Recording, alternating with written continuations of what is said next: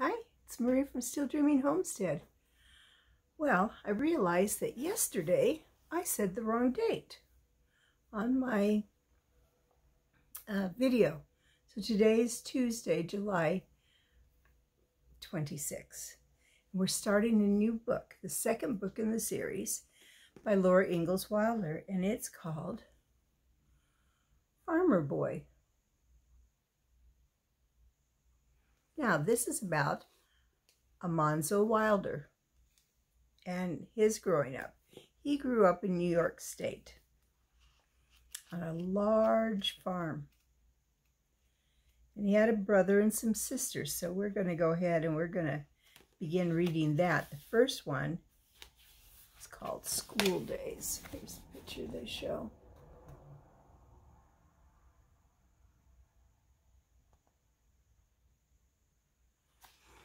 All right, School Days. It was January in northern New York State, 67 years ago. Well, now, of course, it's way over 100 years ago. Snow lay deep everywhere. It loaded the bare limbs of the oaks, maples, and beeches. It bent the green boughs of the cedars and spruces down into the drifts. Those are evergreen trees. Billows of snow covered the fields and stone fences. Have you ever seen a stone fence? They're beautiful. Down a long road through the woods, a little boy trudged to school with his big brother Royal and his two sisters, Eliza, Jane, and Alice. Royal was 13 years old, Eliza Jane 12, and Alice 10. Alonzo was the youngest of all, and this was his first year of going to school because he was not quite 9 years old yet. You see, they started going to school later than we do now. Now, 5 years old is very common, sometimes even 4. He had to walk fast to keep up with the others, and he had to carry the dinner pail. Now, we would call that lunch, most of us, but they called it dinner there. And the last meal of the day they called supper. Royal ought to carry it, he said. He's bigger than I be. Royal strode ahead, big and manly in boots, and Eliza Jane said, "No, Manzo, it's your turn to carry it now, because you're the littlest." Eliza Jane was bossy. She always knew what was best to do, and she made Alonzo and Alice do it. Alonzo hurried behind Royal, and Alice hurried behind Eliza Jane in the deep paths made by the bobsled runners. On each side, the soft snow was piled high. The road was down a long slope, then it crossed a little bridge and went on for a mile through the frozen woods to the schoolhouse. The cold nipped Alonzo's eyelids and numbed his nose. But inside his good woolen clothes, he was warm. They were all made from the wool of his father's sheep. His underwear was creamy white, but Mother had dyed the wool for his outside clothes. Butternut hulls had dyed the thread for his coat and and his long trousers. Then Mother had woven it, and she had soaked and shrunk the cloth into a heavy, thick, full cloth. Not wind, nor cold, or even a drenching rain could go through the good full cloth that Mother made. For Alonzo's waist, she had dyed fine wool as red as a cherry, and she had woven a soft, thin cloth. It was light and warm and beautifully red. Alonzo's long brown pants buttoned to his red waist, with a row of bright brass buttons all around his middle. The waist collar buttoned snugly up against his chin, and so did his long coat of brown full cloth.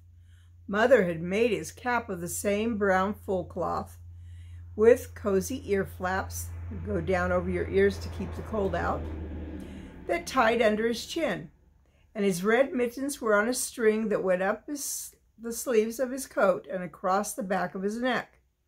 That way he wouldn't lose them.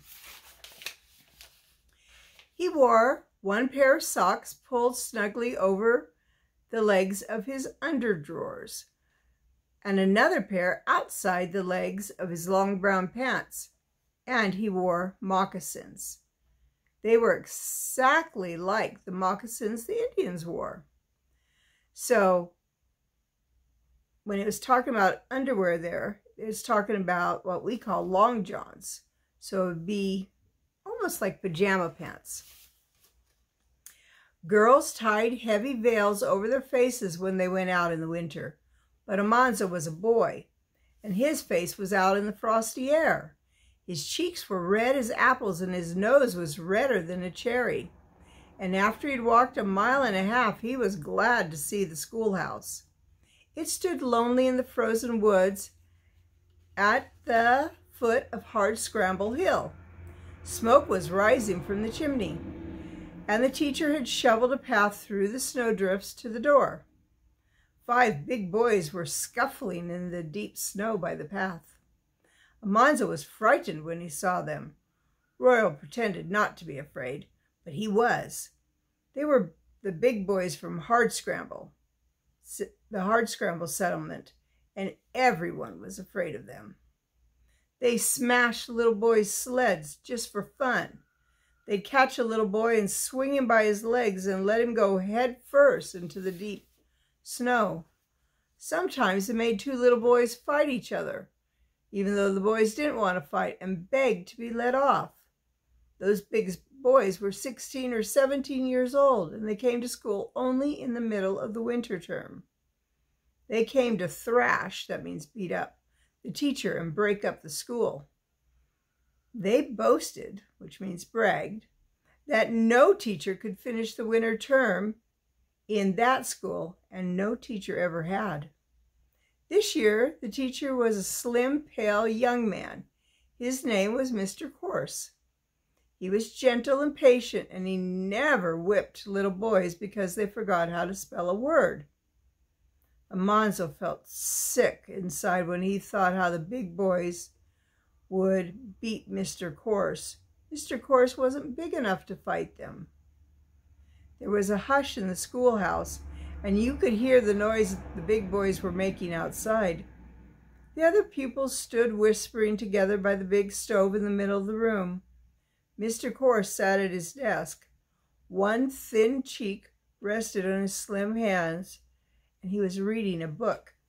He looked up and said pleasantly, "Good morning." Royal and Elijah Jane and Alice answered him, politely, but Almanzo did not say anything. He stood by the desk looking at Mr. Corse. Mr. Corse smiled at him and said, "Do you know I'm going home with you tonight?" Almanzo was too troubled to answer. "Yes," Mr. Corse said, "it's your father's turn." Every family in the district boarded the teacher for 2 weeks. That means that they would go and stay with them, and they would give them a place to sleep and food.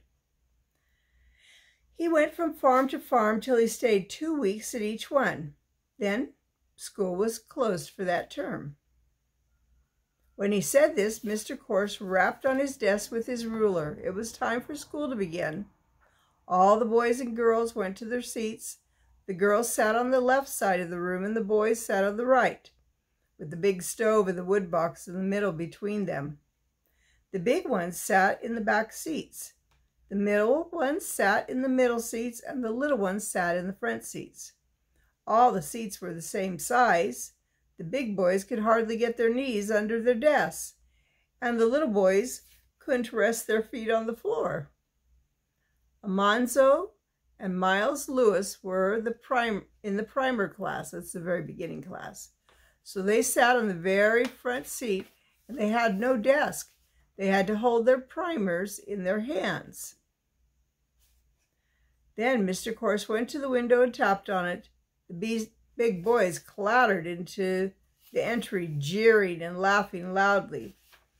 They burst the door open with a big noise and swaggered in.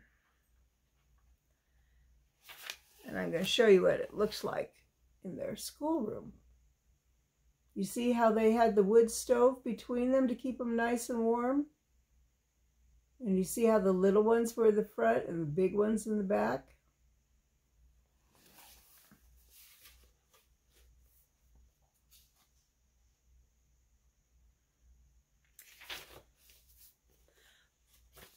Big Billy Ritchie was their leader. He was almost as big as Amanzo's father. His fists were as big as Amanzo's father's fists. He stomped the snow from his feet and noisily tramped to the back seat. The four other boys made noises. All the noise they could. Mr. Corse did not say anything.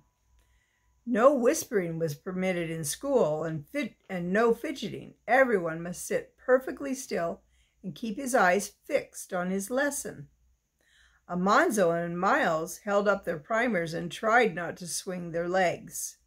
Their legs grew tired, so tired that they ached from dangling over the edges of the seat. Sometimes one leg would kick suddenly before Amanzo could stop it. Then he tried to pretend that nothing happened, but he could feel Mr. Corse looking at him. They had very strong rules then. In the back seat, the big boys whispered and scuffled and slammed their books. Mr. Corse said sternly, "A little less disturbance, please." For a minute they were quiet. Then they began again. They wanted Mr. Corse to try to punish them. When he did, all 5 of them would jump him. At last the primer was called, and Amanzo could slide off the seat and walk with Miles to the teacher's desk. Mr. Corse took Amanzo's primer and gave them words to spell. When Royal had been in the primer class, he had often come home at night with his hands stiff and swollen. The teacher had beaten the palm of his hand with a ruler, because Royal did not know his lessons. See, the palm, he would hit it with the ruler. And I got to tell you, it's a long time ago now. Oh my goodness, it was a long time ago. I was 6, so 50 years ago. When I got in trouble at school in 1st grade, my teacher used my brand new wooden ruler to hit my hand. And you know what? The ruler broke. Well, it hurt, of course, but it really hurt my feelings because that was my new ruler.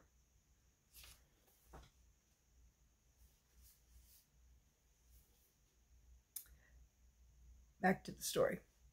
Then Father said, "If a teacher has to thrash you again, Royal, I'll give you a thrashing you'll remember." But Mr. Corse never beat a little boy's hand with his ruler. When Amanzo could not spell a word, Mr. Corse said, "Stay in at recess and learn it."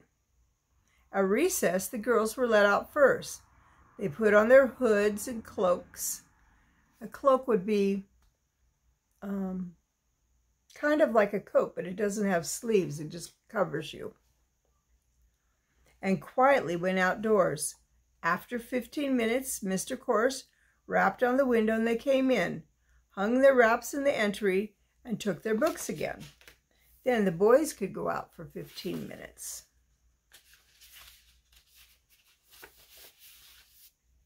They rushed out shouting in the cold. The first out began snowballing all the others. All that had sleds scrambled up Hardscramble Hill. They flung themselves stomach down on the sleds and swooped down the long, steep slope. They upset in the snow and ran and wrestled and threw snowballs. Upset means they would tumble off their sleds.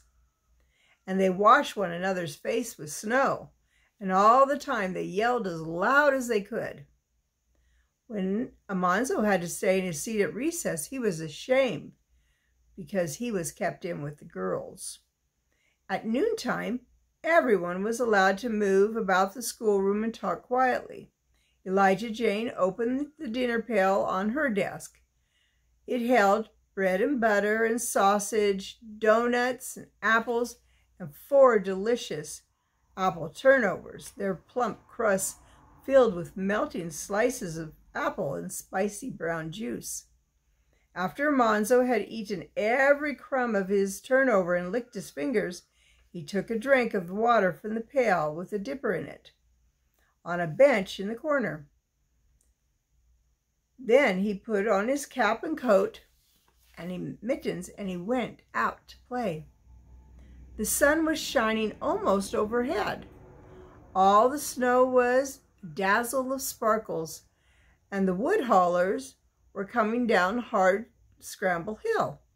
High on the bobsleds, piled with logs, the men cracked their whips and shouted to their horses, and the horses shook jingles from their string of bells. All the boys ran shouting to fasten their sleds to the bobsled runners, and the boys who had not brought their sleds climbed up and rode on the loads of wood. It was nice of those woodcutters to let them do that. They went merrily past the schoolhouse and down the road. Snowballs were flying thick. Up on the loads the boys wrestled, pushing each other off into the deep drifts. Almanzo and Miles rode shouting on Miles' sled. It did not seem a minute since they'd left the schoolhouse, but it took much longer to go back. First they walked, then they trotted, then they ran, panting. They were afraid of being late. They knew that if they were late, Mr. Corse would whip them. The schoolhouse stood silent. They did not want to go in, but they had to. They stole in quietly. That means they snuck in. Mr. Corse sat at his desk, and all the girls were in their places pretending to study. On the boys' side of the room, every seat was empty. Monzo crept to his seat in that dreadful silence. He held up his primer and tried not to breathe so loud. Mr. Corse did not say anything. Billy Ritchie and the other big boys didn't care. They made all the noise they could. They were going to their seats. Mr. Corse waited until they were quiet. Then he said, "I will overlook your tardiness this one time, but do not let it happen again." Everybody knew the big boys would be tardy again. Mr. Corse could not punish them because they would thrash him, and that's what they meant to do. Wow. Those older boys are just terrible. Well, that's the end of chapter 1. I hope you liked it. I think this is going to be a really good story. And I'll be reading to you again tomorrow. All right. Bye-bye.